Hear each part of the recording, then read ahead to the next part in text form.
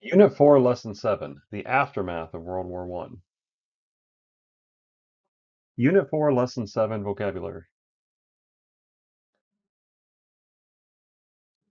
The tide turns when American troops were entered into the actual combat. See, American troops were not as exhausted as other European soldiers. They hadn't been fighting for 3 years. The German military had weakened over time, especially with the great influenza pandemic, where 500,000 German soldiers in June of 1918 were incapacitated. They were so sick they couldn't continue fighting. 500,000 troops. So the Central Powers started to fall apart. The Bulgarians and the Ottoman Turks surrender. They want no more of the war. German soldiers turned against their government, with many soldiers refusing to continue fighting for Germany. Even Kaiser Wilhelm was forced to step down. Germany was declared a republic, not a dictatorship any longer. This led to the Armistice, an agreement to stop fighting, which was signed between Germany and France. It was signed November 11, 1918, on the 11th hour of the 11th day of the 11th month. Peace would come to the area. This map shows you just how little the front lines changed throughout the entire conflict. The blue line is the Western Front as it was December of 1914. The red line is the Western Front as it was November 11th, 1918. Nearly 4 years later, for the line to have moved only a couple miles in some areas. 20 million people died over such little areas of land. After the armistice of November 11th, the Allies meet at Versailles. It was the Palace of Versailles in France. It became known as the Paris Peace Conference. And the big four who attended were the President Woodrow Wilson from the United States, Presidents Georges Clemenceau from France, the Prime Minister David Lloyd George of Great Britain, and the Prime Minister Vittorio Orlando from Italy. Here are the four heads of state from Italy, Great Britain, France, and the United States. United States President Woodrow Wilson had a plan for peace, called it his 14-point plan. Among those points were to end the secret treaties between countries, to allocate for freedom of the seas, so no more unfettered submarine attacks from German U-boats, free trade amongst all nations, reduced military by all nations, and the adjustment of colonial claims to allow more people to believe in self-determination. President Wilson believed that allowing people to decide for themselves under what government they wish to live. This would mainly take effect in Africa and Southeast Asia for all the European colonies. With respect to Europe, the Allies would dictate an incredibly harsh peace. Britain and France are more concerned about national security than was the United States. Britain and France, they want to destroy Germany's war-making power. President Clemenceau of France, he wants Germany to pay war reparations to help France rebuild its country. So the Treaty of Versailles is signed in 1919. With it, these nations created a League of Nations, an international association aimed at keeping the peace among nations. Its permanent members would be Great Britain, France, Italy, and Japan.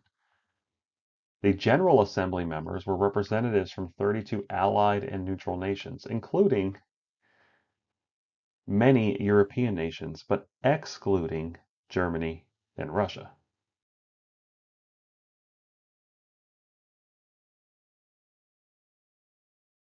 But the United States would not ratify the Treaty of Versailles. The US actually went back to isolationism, trying to stay out of everyone's business, except financially, where we were helping finance the recovery throughout Europe. German, the German people were angry at the reparations. Germany itself was angry. And Wilson's plan to allow each country its own fate to be had, the theory of self-determination. Well, African and Asian countries are upset that self-determination does not apply to them. Colonialism still exists. France, Great Britain, and other European nations, including the United States, would hold on to their colonial countries. Japan and Italy are also upset because they did not gain as much land as they had hoped in the aftermath. Some of the problems that Germany faced after its defeat in World War I were an extreme loss of territory. Germany loses much of its land and all of its land that it was trying to reclaim in the north, east, and western European area. Germany was forced to limit the size and scope of its military, and they were solely responsible for the war. This was the German war guilt clause. Germany was made to feel as if it was the only reason that the world was engaged in the conflict. As such, Germany had to pay back $33 billion to the Allies in war reparations. Germany was broke, so they were forced to borrow the money from the United States to pay France and Great Britain. The money that France and Great Britain received from Germany was used to pay back the money and loans that they had taken out from the United States. Some of the aftermath led to the creation of new nations after World War I. The Austro-Hungarian Empire was broken up. Austria and Hungary became independent sovereign nations. Same for Czechoslovakia and Yugoslavia. The Ottoman Empire itself was broken up. Turkey being the last sort of vestige of that empire. But new nations formed in the Middle East: Palestine, Iraq, and Transjordan. They were under British rule, and Syria and Lebanon came under French rule. Russia also lost land. Russia lost the area which became the sovereign states of Romania and Poland. They gained some Russian territory. Finland, Estonia, Latvia, and Lithuania became independent sovereign nations as a result of World War I. These maps show the difference between Europe at the start of World War I and Europe at the end of World War I. The total costs of World War I. The war's extreme costs took a heavy toll on human life. Over 8.5 million soldiers died in World War I.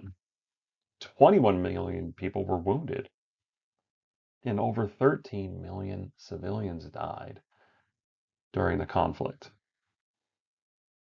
Economically, the war cost about $186 billion.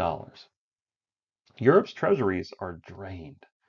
Farmlands were destroyed, homes were destroyed, villages, entire towns were destroyed. This creates a lost generation where civilians who were able to make it out of the conflict were under a sense of disillusionment, with insecurity and despair running rampant throughout the nation. At one point, the war was costing $10 million an hour.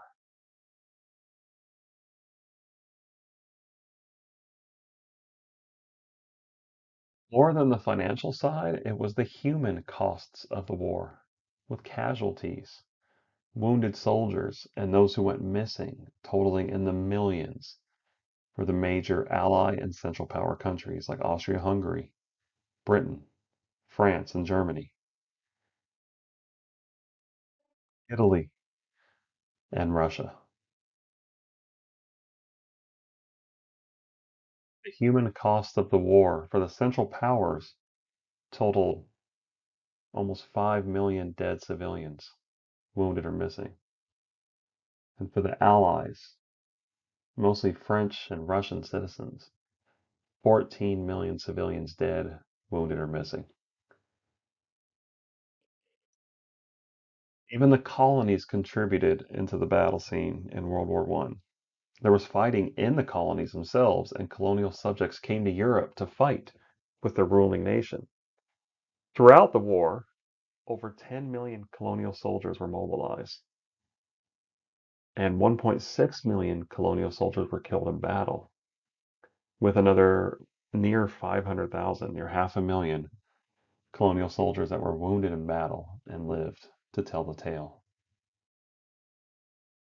There was another cost to the war, another cost to this type of battle, this type of conflict, and it's trauma.